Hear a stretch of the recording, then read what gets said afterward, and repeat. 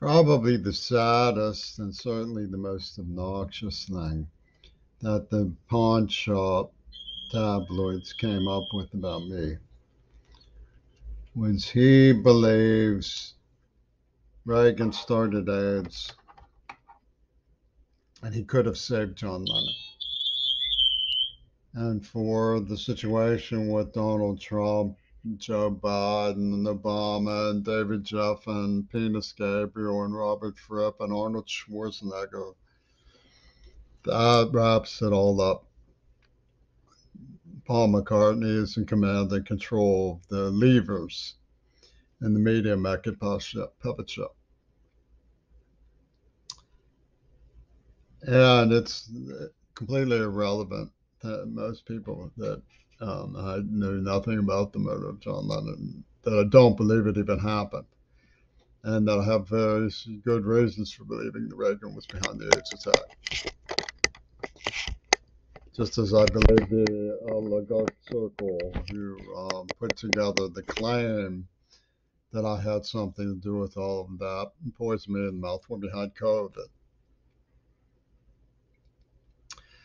So what I'm going to do is discuss specifically in this video a little bit about why I think Reagan was behind it.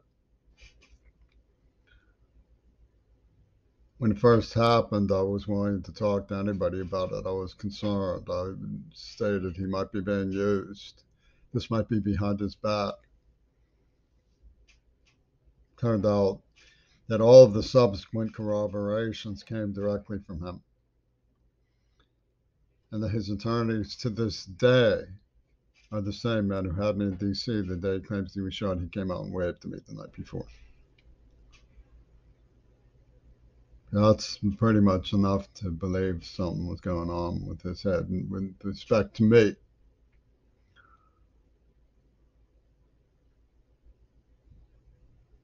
well, the fear was built into the legend, right? I was a little boy, about 9 years old, when they took me to see her. I was about 13 when they hammered me into a prison and sent in a big boobed girl to calm me down from trauma, crying, wailing, fear, screams, terror. And with their parochial scientific establishment, they proceeded to do a number of dungeon tricks.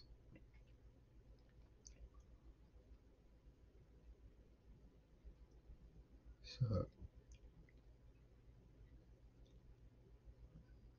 if you look at Woodstock, you hear Joan Baez yapping about Reagan. So I got the idea he was on the other side. He was the drugstore truck driver man, the redneck, the two hillbillies who killed the Easy Rider. You know, he was from the other side, and the us versus them stuff. And oh, you should have heard the wailing and compassion that came tumbling out of Joni Mitchell when on cue they established their storyline by pretending to find the Shulman letters, which only so discreetly made their way directly to Yoko Ono while she was already preparing her response before presumably she didn't even know they existed. Ha ha ha ha ha.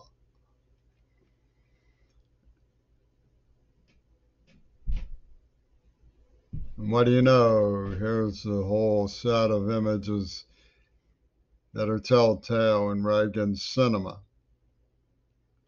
And it's a semiotic stigmata on Mikhail Gorbachev. Looks like a super production to me. Sure does look like a super production to me. So, what are we getting at here? Little boy who was just a child was told that Ronald Reagan was the enemy. And then, strangely enough, when they say when he killed John Lennon, behold, poof, he's the magic brilliant who's top sacredly the big best friend in the sky. The people who didn't mean it. And I'm supposed to play along with that while they rape my loved ones and kill some Kennedys some more and threaten everyone I know who, if anybody says anything about me that's favorable, and poison me in the mouth and all these other things. Because I'm not important. No, I'm not important. I'm thinking I'm all big. is how they play it. That weird enough for you? Surely you don't think I thought all that up.